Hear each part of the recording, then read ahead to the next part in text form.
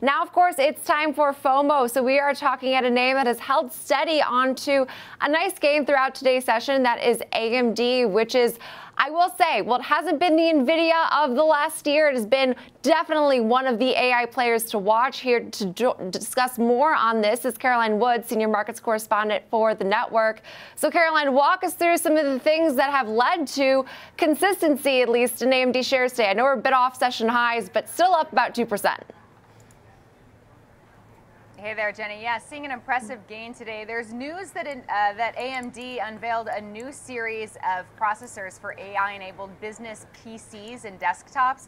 So as you said, coming for NVIDIA. So that could be driving shares higher. But then there's also some positive analyst action that's likely giving this boost to shares. So shares are up about 1.5% right now, but it's been a pretty rough month for AMD. Shares down almost 10% in April so far. And one analyst over at HSBC says now is the time to buy the dip. He upgraded shares to buy from hold with a price target of $225, up from his previous target of $180. As you can see here, AMD currently trading around $162.39. So that represents about 40% upside from where it's currently trading.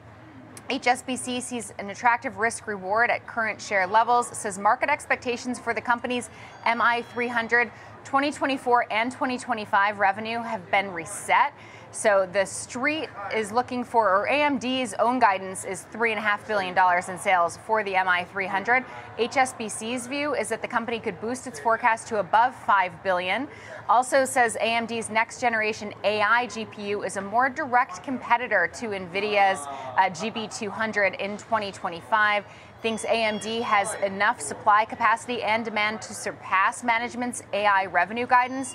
He actually says that HSBC's base case is that AMD can take 10% of the market for AI GPUs in 2025. He says that would imply AMD's AI revenue for the next year can reach $12.3 billion. That's quite a bit higher than consensus, around $9 billion.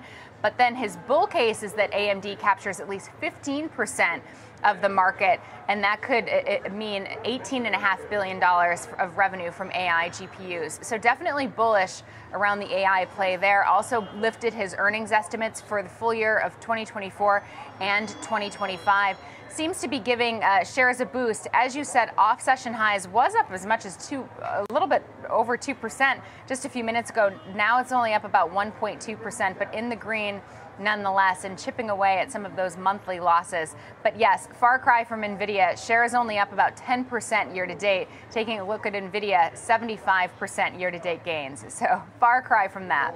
It looks like Jerome Powell's speaking and S&Ps are on session lows. So, hey, all of this is fluid as always. Caroline, I was going to make a joke and said I don't think that we had a downtick in this stock the entire time you were gone. You come back and now this stock's under a little bit of pressure. But would you say that HSBC's view on this space and AMD is kind of reflective of the street as a whole from those that you've talked to over the last week or so?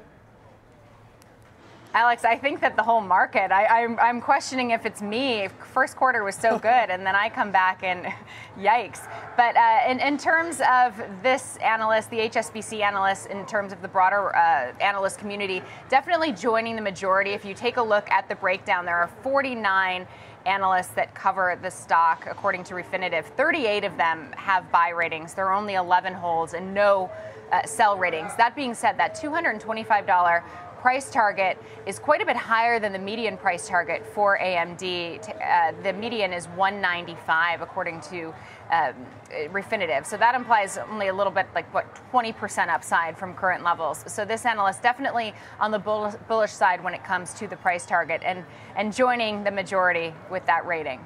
Yeah, and Caroline, I mean, I totally agree with you. I know this analyst made the comparison to NVIDIA because they're both in this GPU space, but they're very, very different, at least as of right now. I think AMD hopes it could become the NVIDIA that NVIDIA has become, but yeah, we're still a ways away. I guess we'll have to see how that competition is going to fare, because right now it seems like a pretty much a one-horse race as far as GPUs have gone. But appreciate the insight, as always, on all things AMD. Great breakdown. Caroline Wood, Senior Markets Correspondent for the network.